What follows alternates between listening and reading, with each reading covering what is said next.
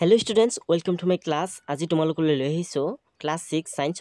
lesson 11 light shadows and reflections পোহৰ ছাঁ আৰু প্ৰতিফলন এই চেপ্টাৰটিৰ কুৱেশ্যনৰ আনসাৰ কেইটা Question 1 Rearrange the boxes given below to make a sentence that helps us understand opaque object ইয়াত যিকিটা বাকচ আছে এই বাকচ কেইটাক rearrange কৰিবলৈ দিছে যাতে opaque objectৰ বিষয়ে এটা ধাৰণা পোৱা যায় ওকে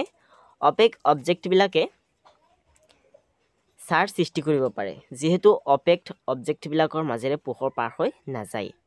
আনসাৰটি লিখিবা opaque objects make shadows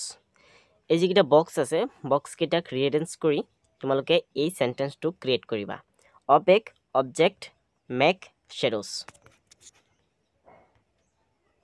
Question 2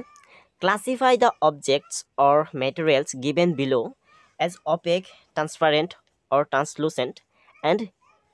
luminous or non-luminous তলত যিকিটা অবজেক্ট আছে বস্তু আছে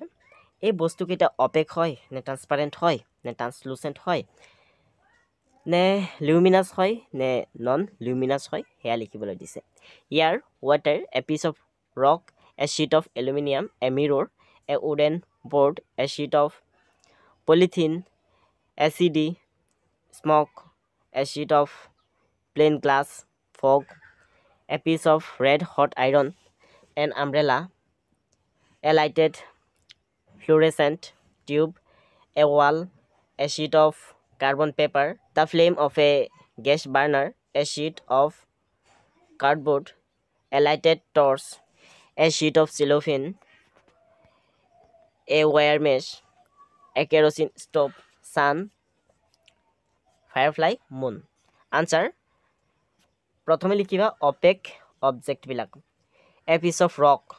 এ শীট অফ এলুমিনিয়াম এবিলাকৰ মাজেৰে পোহৰ পাৰ হৈ যাব নোৱাৰে গতিকে এইবিলাক অপেক অবজেক্ট অৰ্থাৎ অস্বচ্ছ বস্তু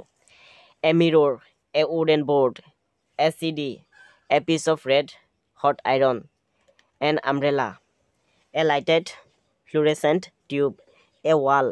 এ sheet of carbon paper A sheet of cardboard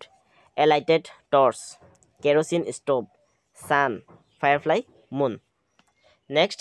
transparent যিকিটাৰ মাজেৰে পোহৰ পাৰ হৈ যাব পাৰে সেই বস্তুবিলাকক ট্ৰান্সপাৰেন্ট বস্তু বুলি কোৱা হয় air water a sheet of plain glass a sheet of cellophane next translucent যিবিলাক বস্তুৰ মাজেৰে পোহৰ পাৰ হৈ যাব পাৰে কিন্তু সম্পূৰ্ণৰূপে পাৰ হৈ যাব নোৱাৰে সেই বস্তুবিলাকক translucent বস্তু বুলি কোৱা হয় অৰ্থাৎ ঐহৎস্বচ্ছ বস্তু a sheet of polythene smoke, fog, the flame of a gas burner, a wire mesh. Next, luminous. Luminous মানে হেবিলাক বস্তু যিবিলাক বস্তুৰ নিজা পোহৰ আছে a piece of red hot iron, a lighted fluorescent tube, the flame of gas burner, a lighted torch, sun, firefly. Next, non-luminous. Air, water, a piece of rock, a sheet of aluminium, a mirror, a wooden board, a sheet of polythene, a CD, smoke, a sheet of plain glass, fog, an umbrella, a wall, a sheet of carbon paper, a sheet of cardboard, a sheet of cellophane, a wire mesh, kerosene stove, moon. Question 3. Can you think of creating a shape that would give a circular shadow if held in one way and a rectangular shadow if held in another way ইয়াত কৈছে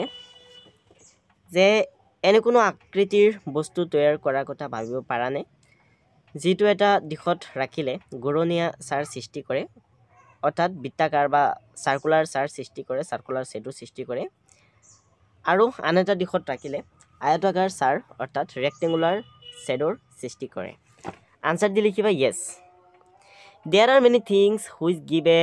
circular shadow if held in one way and a rectangular shadow if held in another way for example a cylinder a circular disc etc question 4 in a completely dark room if you hold up a mirror in front of you Will you see a reflection of yourself in the mirror? ইয়াত কৈছে যদি এটা completely dark ৰুমত বা under ৰুমত তোমাৰ সন্মুখত যদি এটা মিৰৰ ৰাখা বা দাপোন ৰাখা তুমি তোমাৰ প্ৰতিবিম্ব দাপোনত দেখিব পাৰিবানে বা তোমাৰ এটা ৰিফ্লেকশ্যন মানে প্ৰতিফলন দাপোনত দেখিব পাৰিবানে আনসাৰটো হ'ব নো because light is required for reflection two generate N image image generate কৰিবৰ কাৰণে অৰ্থাৎ প্ৰতিবিম্ব জেনেৰেট কৰিবৰ কাৰণে কিহৰ প্ৰয়োজন পোহৰৰ প্ৰয়োজন লাইটৰ প্ৰয়োজন যেহেতু ৰুমটো কমপ্লিটলি ডাৰ্ক হয় গতিকে সেই ৰুমত যদি কোনোবা এজন থিয় হৈ তাৰ সন্মুখত দাপোন ৰাখে তেতিয়াহ'লে তেওঁ নিজৰ ইমেজ দাপোনত দেখিব নোৱাৰিব কাৰণ দাপোনত ইমেজেই জেনেৰেট নহ'ব ঠিক আছে one cannot see one's reflection in a fully dark environment fully dark environmentত কোনেও কাৰো ৰিফ্লেকশ্যন দেখিব নোৱাৰে so students I hope ভিডিঅ'টো ভাল পালা তো ভিডিঅ'টো লাইক কৰি দিয়া আৰু চেনেলটো সাবস্ক্ৰাইব কৰি লোৱা